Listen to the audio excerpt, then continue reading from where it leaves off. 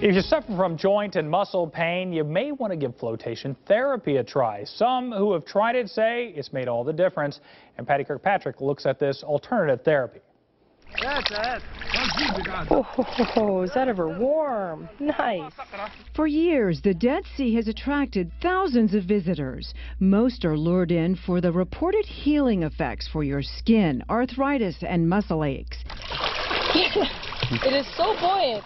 The secret, some say, is in the water's high salt content. If you suspend the human body in a zero-gravity environment, it can just be very good for relaxation, overall pain relief, helps you sleep better.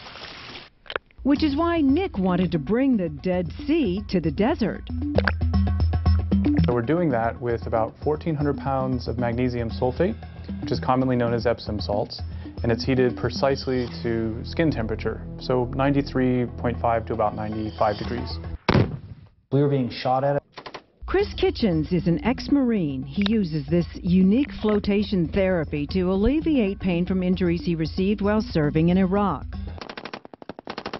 I was a victim of an IED explosion.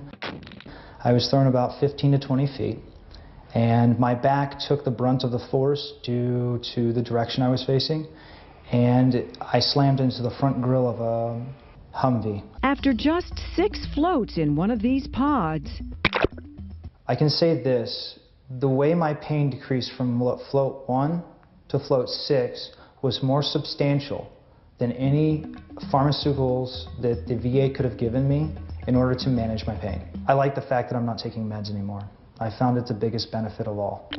even though the pods may look a little strange, those brave enough to try it don't regret it. The experience after my first float, I want to title as euphoric. I got myself out. I was very slow.